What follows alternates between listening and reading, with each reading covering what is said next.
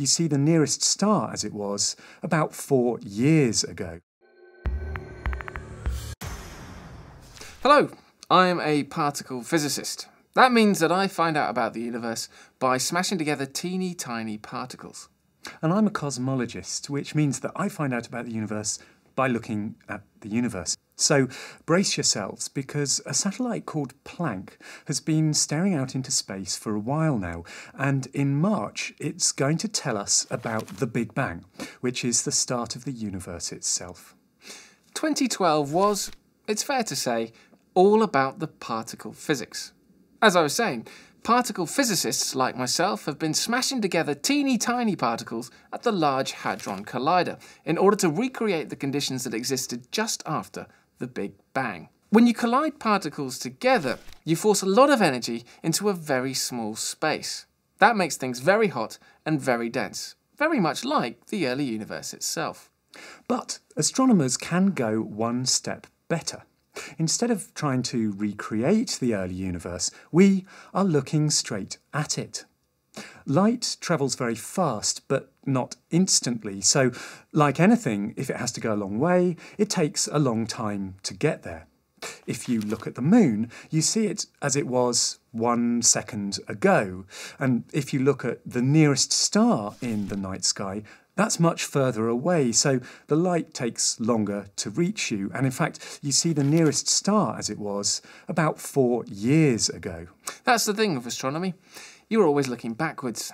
Right, but in this case, looking backwards is exactly the point. We're pretty sure the universe came into existence around 14 billion years ago. Look at something that's sufficiently far away, and it takes all of those 14 billion years for the light to reach you. So you see things as they were at the start of time itself. That's how the Planck satellite is going to tell us more about the Big Bang.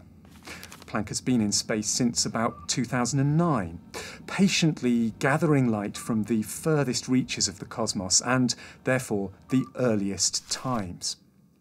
This light is known as the cosmic microwave background. Microwaves are just a form of light. The thing is, the Big Bang has already happened. That means that Planck has to scan the whole sky in order to scrape up whatever remnant light that it can. Now, with the Large Hadron Collider, things are very different. We have complete control. We can collide protons and lead ions at the highest energies ever achieved in a laboratory. And the higher the energy that we can collide the particles at, the further back in time we can effectively see.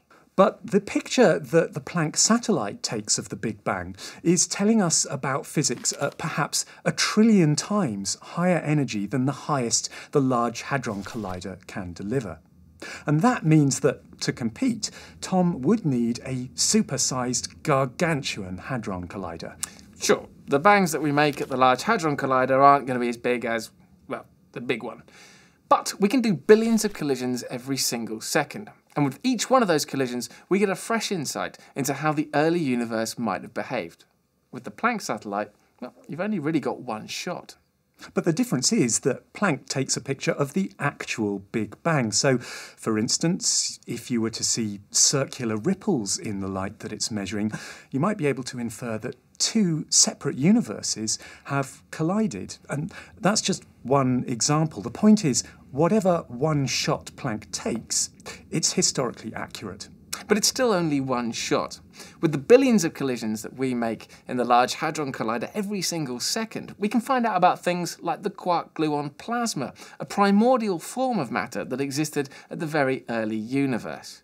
To do that, we surround our billions of bangs with thousands of super-fast digital cameras.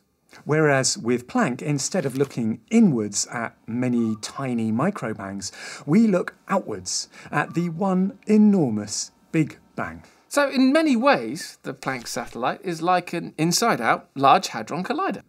Right, an inside-out, historically accurate Large Hadron Collider. An inside-out, historically accurate, one-shot Large Hadron Collider. Right, an inside-out, historically accurate, one-shot, gargantuan supersized Hadron Collider. And that is why we're looking forward to the Planck results in March. So if you'd like to hear more from us and more about the Planck satellite, subscribe here. Go on. It'll be good.